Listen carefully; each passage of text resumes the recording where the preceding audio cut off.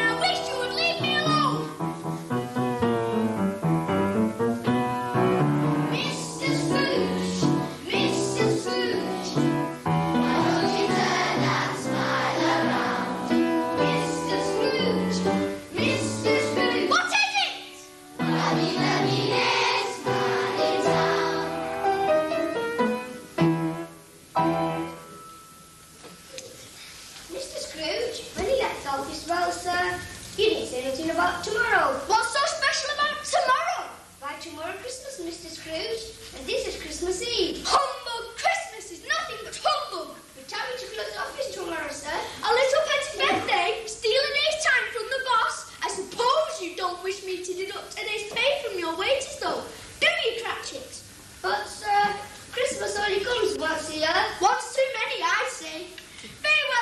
Cratchit, you may take the day off, but be back at your desk early next morning to make up for the time lost. Yes, sir.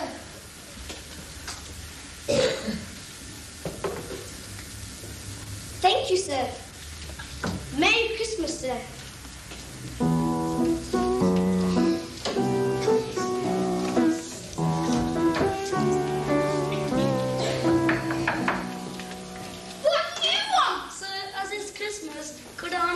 Citizens like you spare a penny to have those in need? No, there are prisons and workhouses for them to go to. It's a season of goodwill, sir, to everyone, sir. Everyone, sir. Bah, humbug! Leave me alone! Good day to you, sir. A very Merry Christmas. Christmas?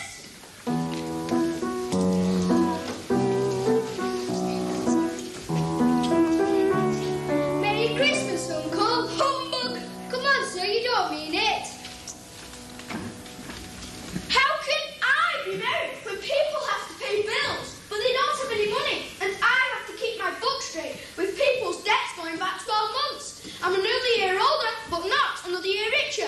People who celebrate Christmas should be boiled in their own plum pudding. Come and have Christmas dinner with us. Your own family. Why should I? Good day to you, nephew. I'm sorry you feel this way, but a good day to you, and a very Merry Christmas. What's that noise? It's chains clanking. It's Marley's ghost. What do you want with me? Before I was Jacob Marley, your partner. What do you want? Tonight you have had the chance to redeem yourself and make amends. You will be visited by 3 great ghosts who will haunt you. You will never forget or simply follow.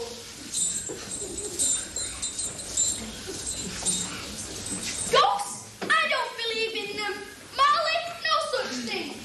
I'm tired. I'm going home.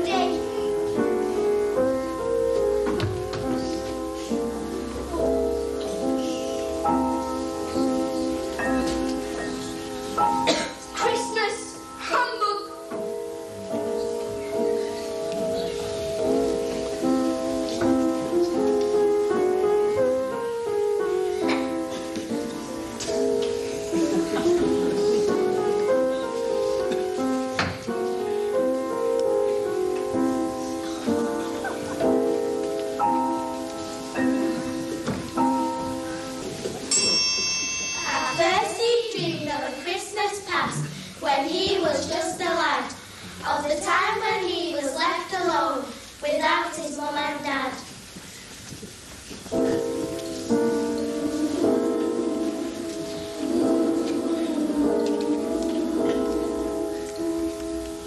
I am the ghost of Christmas past, your past. I am here to help you. Rise and walk with me.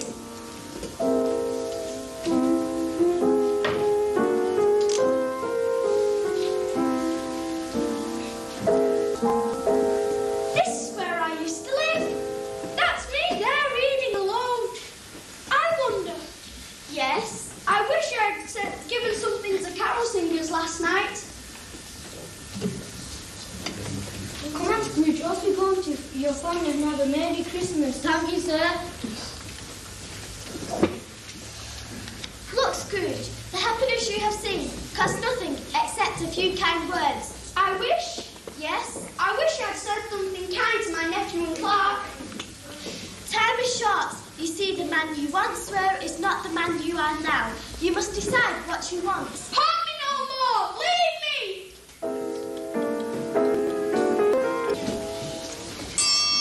And then he dreamed of a Christmas present, of a poor but loving family, the Cratchit sharing happiness around the Christmas tree.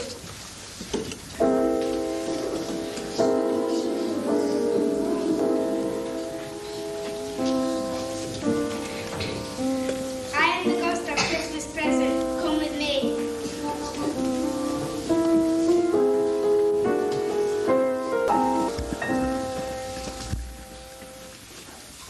Merry Christmas to us all. Tell me, Spirit, will Tiny Tim live? I see an empty chair in the future, unless his father brings home a better wage. A toast to Mr. Scrooge. Why? What's he ever done for us? He's stingy and mean. Father, having no presents this year. I'm afraid my money does not stretch that far, my dear. But we still have each other. Yes, now, but next year, maybe. Tiny Tim may not have a future. It all depends on you, Scrooge. Harm me no more. But remember the poor, the homeless. Do you care about them now? I can't bear it. Leave me.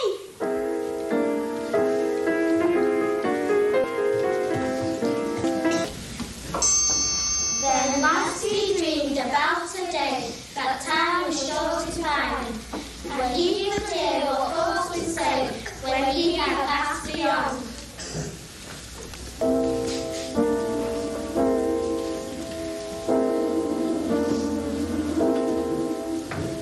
Tell me, are you the ghost of Christmas yet to come? Come with me.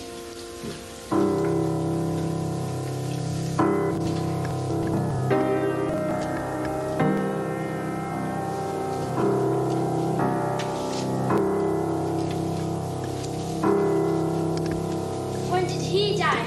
Last night. What's he done with the money? I don't know, but he hasn't left it to me. Is anyone going to the funeral? Who would want to? Nobody likes him. I'll go with a sweet lunch. I heard Tiny Tim died too. He wouldn't have done it. He'd have. Well, he won't be missed, will he? Let's talk about something else. Tell me, Spirit, are they talking about me? Am I disliked so much? What am I to do? That's up to you, Scrooge. You know what you should do. When you wake up in the morning, you'll have the chance to be a new man. Take it.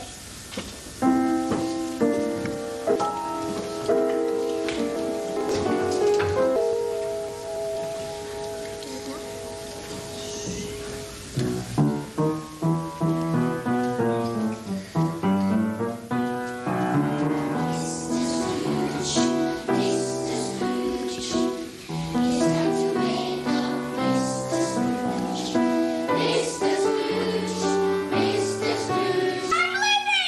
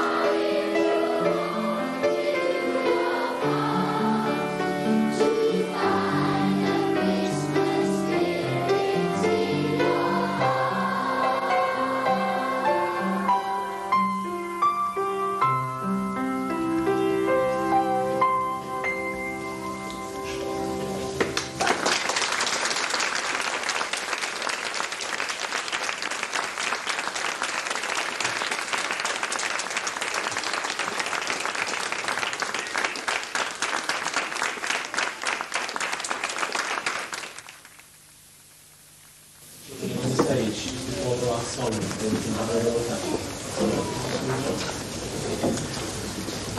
Just have another look at them. They did so very, very well. Very proud of you. That was excellent.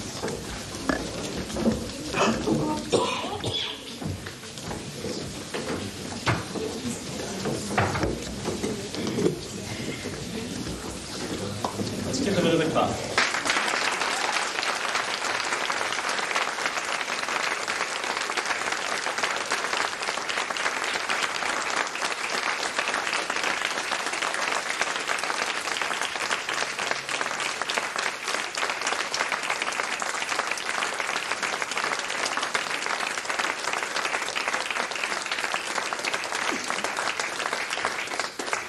Something like this, it really does count on everybody giving 100%. And I think that whether they were singing, whether they were acting, whether they were dancing, it was 100% effort, and that's excellent. And I'm really proud of you. Very well done. You know, they're not the only ones who've worked hard as well, though. There are a few of the others who have entered into the spirit of things. Yes, Mrs. Green, how should you like to? Mrs. Blackburn? Sat there at the back, operating all the lights. I've always wanted to wear one of these coats, you see. And look it on the piano scene. So, those stories not reading it today. So I think, children, we ought to say thank you to you.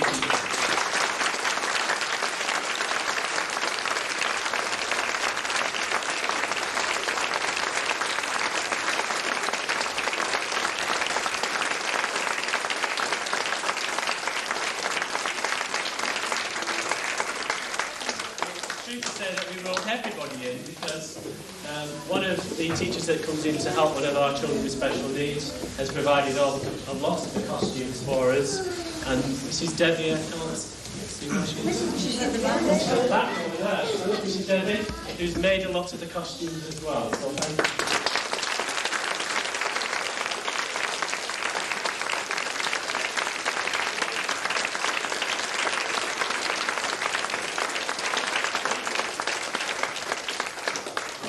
Enjoyed it.